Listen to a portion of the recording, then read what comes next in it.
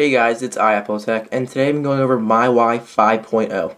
MyWi is a tethering app that allows you to tether your iPhone's data connection to other Macs, PCs, and other Apple devices including iPads and iPod Touches.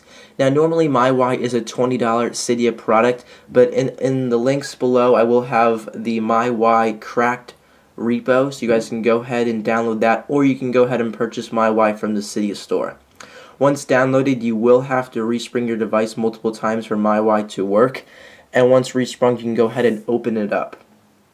Now, in MyWi, there's going to be 4 basic tethering options. The first one is creating a hotspot for your device. So you can go ahead and change it to on or off if you want it to be on or off. You can change the name so people know who they are connecting to. You have security options here that uses a WPA2, and this can change the character passphrase between 8 to 64 characters long. You also have some advanced Wi-Fi which you can change the channel, the transmit power percentage, and a little bit of auto shut off as well. The next option is the MyWi on demand, which uses the Bluetooth, and both devices have to have MyWi for this to work. The next one is USB tethering, which uses a USB cable to tether your iPhone's data connection over to your Mac or PC.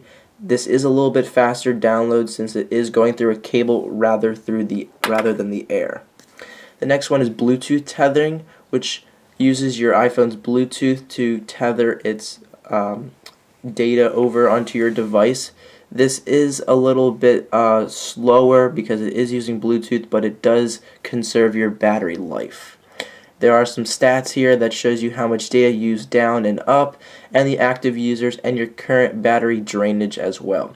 You can guys see here that I am running 5.05.4, so it is the latest version of MyWi 5.0.